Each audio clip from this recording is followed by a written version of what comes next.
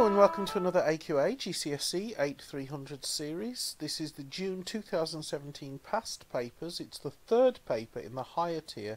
It is a calculator paper, so we are allowed to use calculators, and we're picking up in question 12, which reads AR to the power B all raised to the power 4 is equal to 16R to the power 20.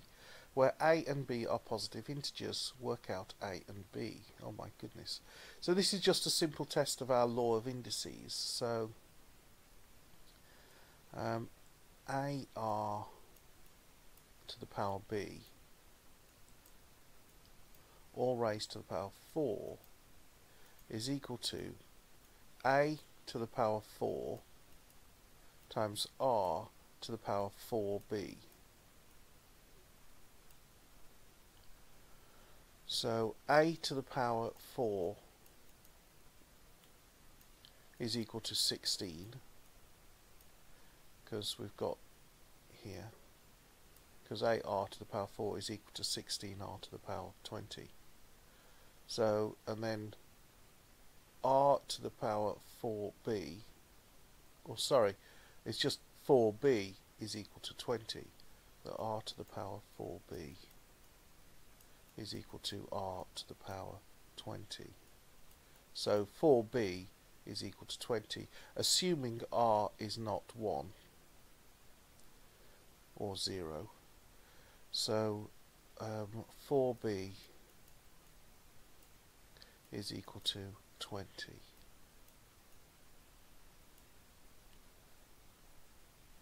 So if A to the power 4 is equal to 16, then A is equal to the fourth root of 16, which I happen to know is 2, because 2 times 2 is 4, and 4 times 2 is 8, and 8 times 2 is 16.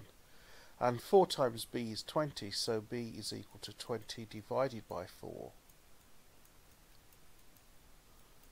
which is equal to 5.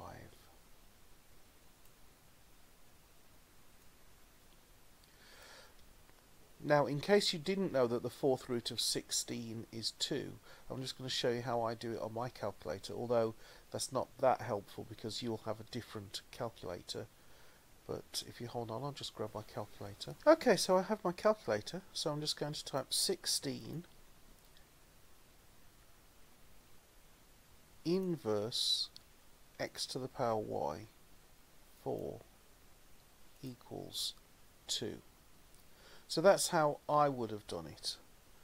The thing is, your calculator might be slightly different, so that's why it's really important to know your calculator.